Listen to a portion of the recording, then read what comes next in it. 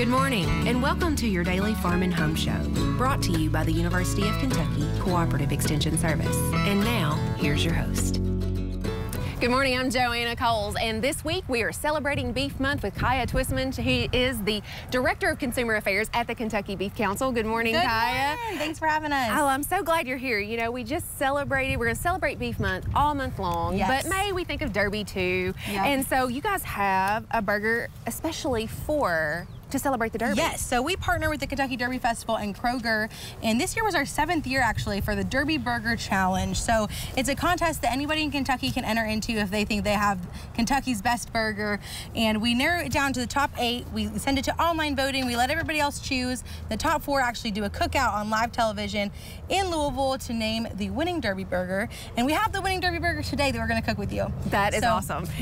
Go ahead. No, tell me all about it. This is called the D to the double B, or the Derby Bourbon Burger, and it was made by Neubacher out of Louisville. So he was our winner this year. And so you guys are going to take this burger all year long, even way well past Derby. Oh yeah. And so it's bourbon, and you guys are celebrating bourbon as well. Yes. So our theme for Beef Month this year is Beef Bourbon Bluegrass, because we want to celebrate Kentucky, and what better way to celebrate Kentucky than with the flavors of beef and bourbon. Absolutely. So tell us how we get started. Okay, so what we're going to do first is I'm going to make our spice rub for our burger patty. So we're using an 80-20 blend of ground beef. We like 80-20 because that lean to fat ratio really helps the burger stick together well, and so that's why we choose this blend here. But for our spice rub, we're going to start with a little bit of garlic powder. You know me, Joanna, you know I love garlic powder. Absolutely. So garlic powder is going to be the start. A little bit of salt. That's good, always. And then we have a little bit of bourbon smoked paprika. Oh, now that's nice. Yeah, it is so good. And I guess that's where the bourbon comes into play. Yes, that's where our bourbon comes into play here. And then we have a few other ingredients as well that we're going to put into it. So we have that paprika. We have a little bit of, I'm totally blanking on what the seasoning is. Chili powder? Chili powder, thank you. Like, Joanna, you help me with this. We have some chili powder here. And Old Bay seasoning. And Old Bay all-purpose seasoning. So we use Old Bay, but if you have like a steak seasoning at home, you can mix whatever seasonings you like in there. But that bourbon smoked paprika gives you that hint of the bourbon flavor. Yeah, right. And I just love the smoky flavor. It just adds a lot to it. So there's a lot of flavor. There's a lot of flavor packed in here. Now, we already have our patties pattied out, so how are we going to incorporate that in? So some people like to mix it into their patties, which works out well, just so you have that flavor distributed all the way through. But we're just going to coat it, kind of like a rub you would do on a steak. Oh, okay. So we're just going to put it on top, rub it in there.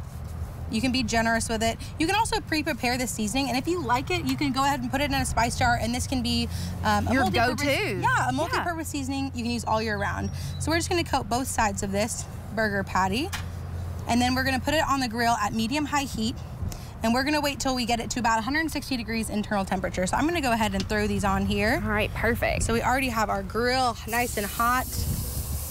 Oh, I hear the sizzle, Kiah. Hear the sizzle. And then it's important too that you shut your grill, because that is going to make sure that you cook that burger evenly all the way through to its center.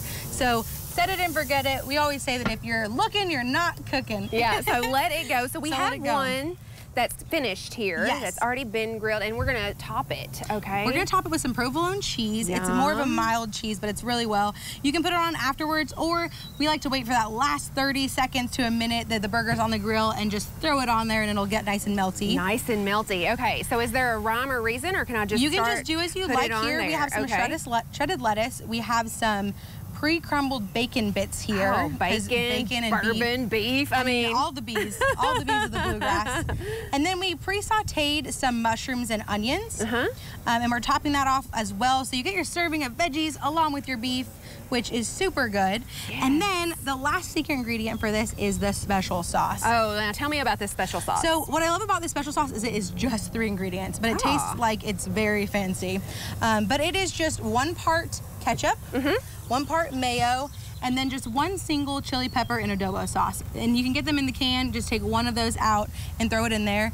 And we mixed ours in a food processor here. You can do it in a blender. If you have one of those Nutri-Vita mixes, you can even do it in one of those too.